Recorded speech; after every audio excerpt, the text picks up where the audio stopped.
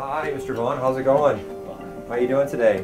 It's fine. Good, We'll good. be out of here. My name's James Porter. I'm a urologist in Seattle, Washington. I work at Swedish Medical Center.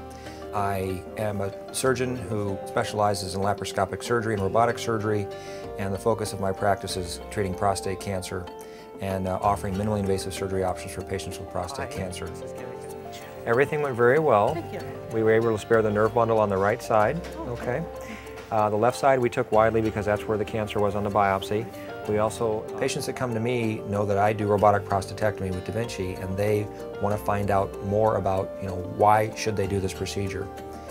And what I find when they have these questions is that they want to know about, if I was going to choose surgery, why should I choose a Da Vinci procedure over open surgery, or why should I choose surgery over radiation or brachytherapy. When you compare surgery to brachytherapy, I think one of the major advantages of surgery is that if you do have a cancer recurrence after surgery, you still have radiation as a treatment option down the road.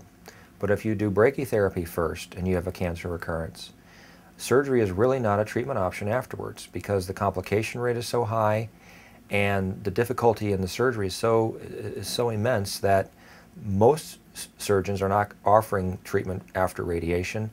I really like the idea that, in order to get rid of something, it's really good to remove it. So I'm kind of already was predisposed towards, having it taken out. So not only do I treat patients with prostate cancer using Da Vinci Prostatectomy, but last year I was diagnosed with prostate cancer. It's a much different situation being the patient as opposed to being the doctor. You go through a lot of different emotions, and eventually I knew I had to do something for treatment. I did, toy around with other ideas, but eventually it came down to surgery or radiation. The C's and brachytherapy were very interesting, but it wasn't the removal of the prostate. And in my mind, if I wanted to make sure that and make certain that the cancer wouldn't come back, I wanted to just remove the gland altogether. When we take somebody to surgery who has had a biopsy, we often see a lot more cancer in the prostate than we would have predicted based on the biopsy. And so I knew with surgery that I was going to get the final word with regard to how much cancer I had, was the cancer contained within the prostate, was there any evidence of cancer outside the prostate? And that was important for me, and I guess you could call it the need to know. I needed to know that I could get on with my life, that this was behind me, and the only way to know that was to have the prostate removed.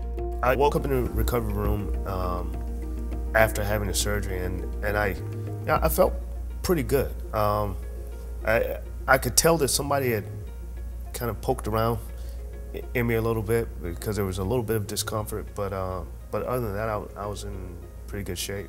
I think it was 3 weeks after my surgery, I went out to hit some golf balls one day, and he told me not to, but I did anyway. And somebody asked me to join him. I ended up walking 18 holes. So, looking back at that, that was amazing.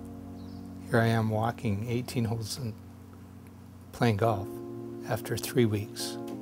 My son then, we're very active together. He said, "Dad, I want to go do this triathlon."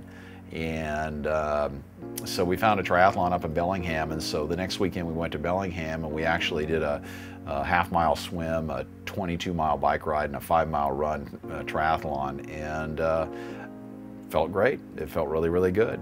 And so then he gave me the ultimate challenge. He said, "Dad, how about a marathon?" And it had been not even a month, or just about a month since I'd been on the operating table.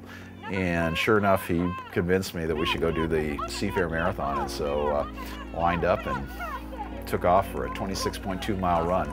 It takes a lot out of you. So I was quite surprised at how good I felt. With Da Vinci Prostatectomy, because of the increased range of motion, it's like having your hand, a tiny, tiny hand, in the abdomen, but it's even better. It's more precise than my hand. It doesn't shake like my hand shakes. It can hold things that I could never hold with a normal open instrument. And so I can do better surgery. And not only can I do better surgery because of the instruments, but I'm being now assisted by a computer. So this is truly computer-aided surgery. And that's the next level. And that's the future of surgery.